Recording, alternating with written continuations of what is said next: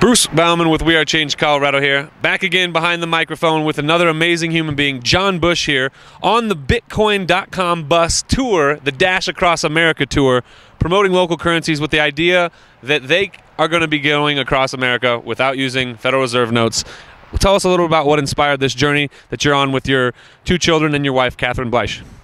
Well, this is the fourth tour that we've gone across the country using Bitcoin only. This time we decided to add some other cryptocurrencies like Dash, digital cash, and we're basically traveling around meeting up with cryptocurrency enthusiasts, liberty activists, and we're sharing with them the joys and value of decentralized technology, and we're encouraging people to adopt this kind of stuff in their everyday life. We're also reaching out to the general public and having a lot of conversations.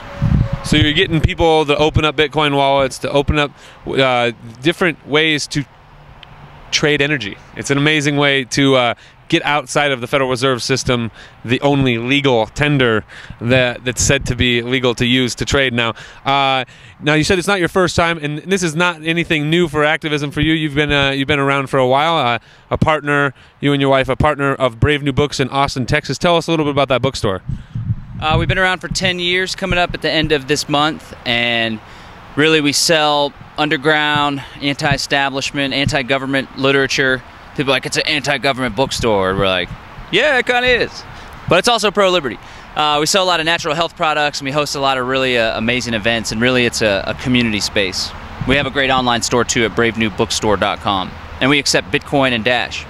Nice. Yeah. So support them, check out the bookstore, and support they do a lot of different talks. John does talks on sovereignty, Catherine does talks on unschooling children, and they're living their truth by taking their home on the road. Tell us a little about what inspired you to go and live in a tiny home on wheels. Well, the bus was gifted to us by a family up in New Hampshire, and they were a family of unschoolers too, and they traveled across the country in it for 3.5 years, the Holidorson family. Back then it was the unschool bus.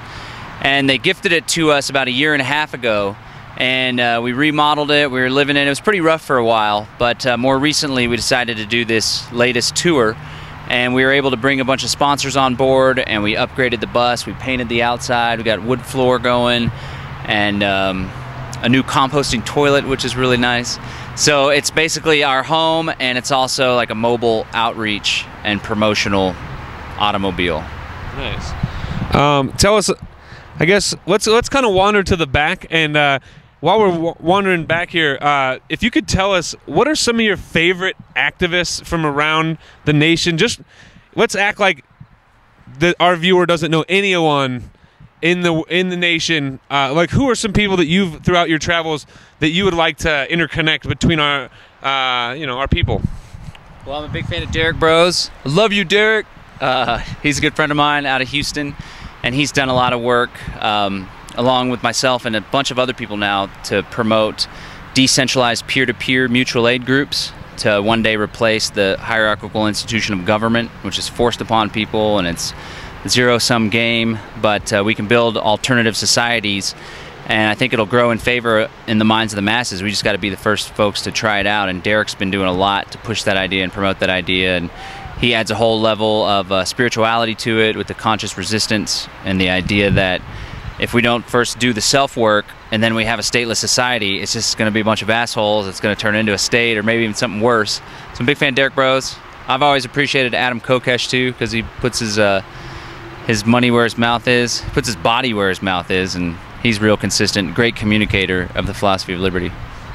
Nice. Well, those are awesome humans that we've worked with in the past, and we hope to work with in the future. Adam's actually going to be in town this upcoming Tuesday. We got a big week upcoming. We got We Are Change open mic with Elias Clay coming up next Monday night. We do open mics every last Monday. So for everyone out here, if you haven't ever been to Colorado and checked out what We Are Change Colorado's up to, we've been happy enough to be linked up together through the interwebs between some awesome people. Thanks to Kenny and to Jay and the people at Jackalope for the creating connections that have brought us all together here. And it's kind of fun to finally link with people who you've heard about, who you've seen and known of, but to finally get to meet and shake hands and get to meet the kids and whatnot. It's been pretty fun. It's all coming together right here now. It's all coming. thanks for watching these videos on the We Are Change Colorado channel. We got tons of videos. Check on over to the main channel, We Are Change channel 2 as well. Tons more videos on there. So much work to be done, and let's just keep lifting each other up. Let's keep shining light on the people that are doing amazing work, and let's keep doing it. Let's keep living our truth. I really appreciate people who are actually doing things and not just talking about it. So thanks for doing it, and thanks for joining us. Thanks, guys.